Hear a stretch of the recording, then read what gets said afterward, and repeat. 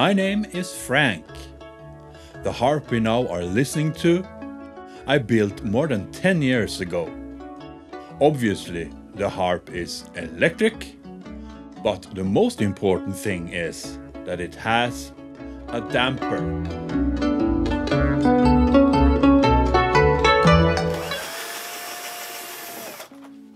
The easily detachable damper are based on linear ball bearings.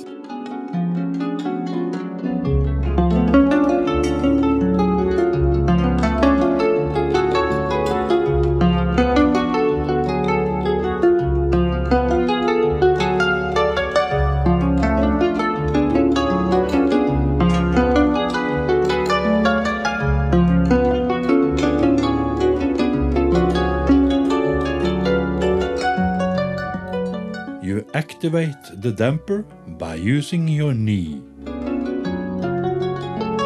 There are two springs that gently but fast brings back the damper to its resting position. For a damper to work efficiently, it's very important that the felt that dampens the strings are as close as possible.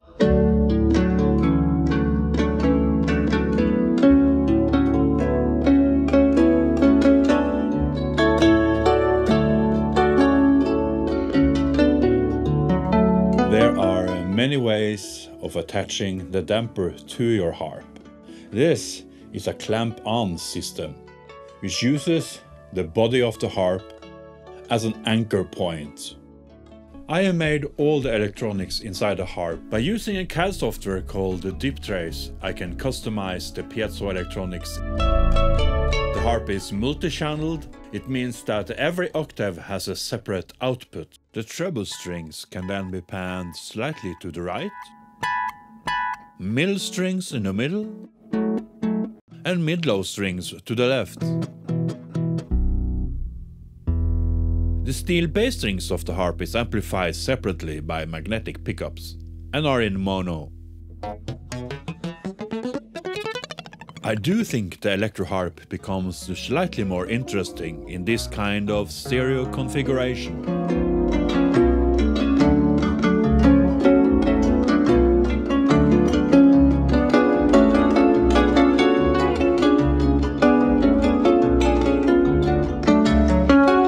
In the footage where you've seen me play the harp is taken from my latest live performance, where I also play other instruments like the fujara, made out of carbon fiber,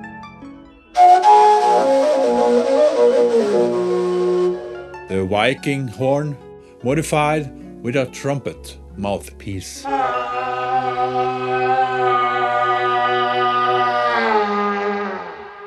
I guess I like to modify instruments.